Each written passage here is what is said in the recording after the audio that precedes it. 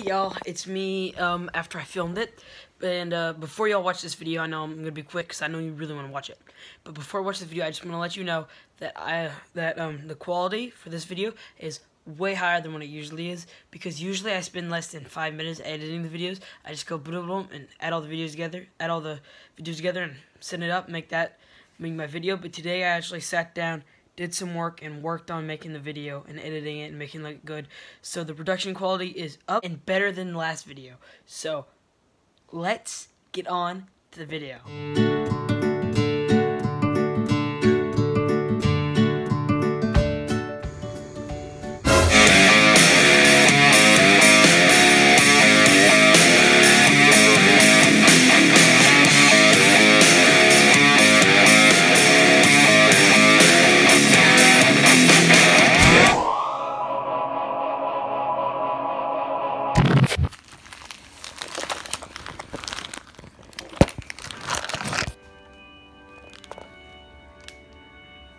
Got that ready. Brought the ultralight. Thinking maybe I might be able to use it. I might not have to, but better to have it than not to have it. Let's go get ourselves some fish. Decided to bust out the ultralight. First cast with the beetle spin. Boom, look what I caught. The release. Oh, yeah. Bigger results. Oh, hang on.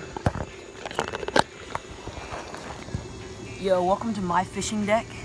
You know how professionals have that thing where it's like, Bill Dance's fishing deck? Well, this is mine, on the bank. Get some fish.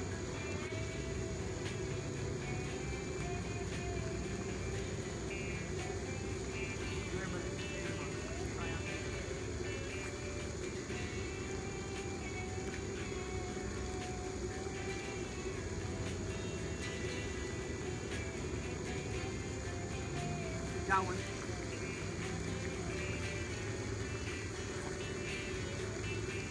Just like that.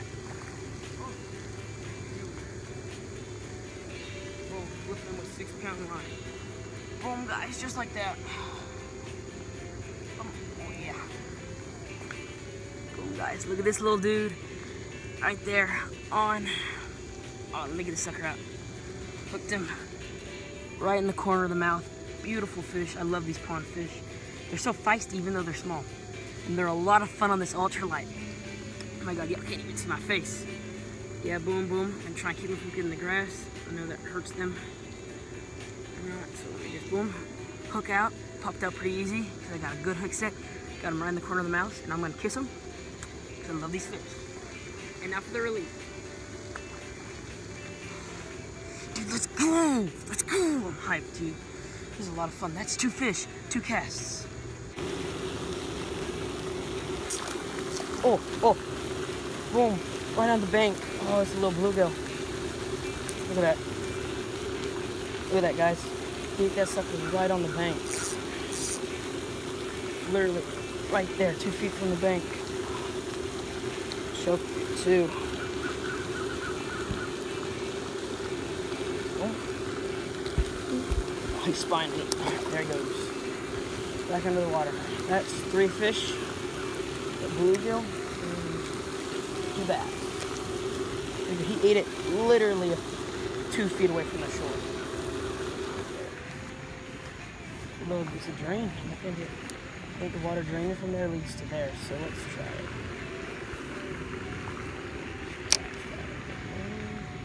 Reel right up next to the drain. If there's any fish on it, they'll want it. Got one. All that sucker's rolling right there. It was good. Nice swirling, look. Oh, it's a bluegill. It's another bluegill.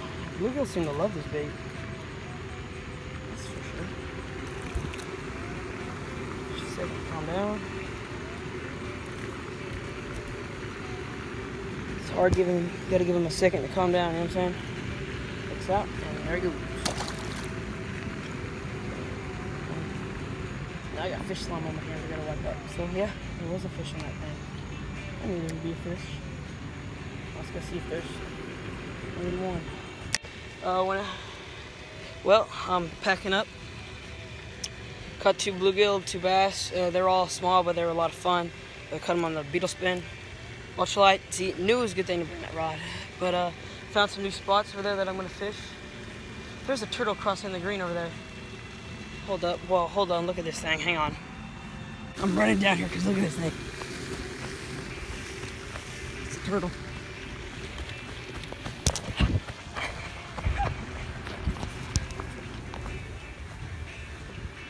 Look who I found. Where you going, buddy? Why aren't you going back that way? Huh? Where you going? Oh, I'll step back in the pond. Where'd you come out of? Oh, look, he came out of right there. You can see the trail. There he goes. All right, let's watch him. Go. Let's watch. Go. Watch him. Go ahead, little guy. Go.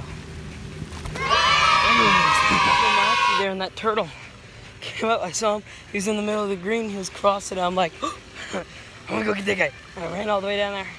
And I didn't want to touch him because I thought that'd be kind of rude, so I just watched him. But yeah, anyway, had a blast. Though my blue rod that has monofishing line, the line on it got all frayed and crap, and then I got a whole bunch of line twists, because you know you get those line twists that you can't even get rid of, that are that bad, because they twist your line, they get a knot, and then there's a little knot in your line, and I gotta go get a new line on it. Do y'all have any good mono recommendations? If you do, comment down in the bottom of the video, and I guess I'll see y'all in the next video.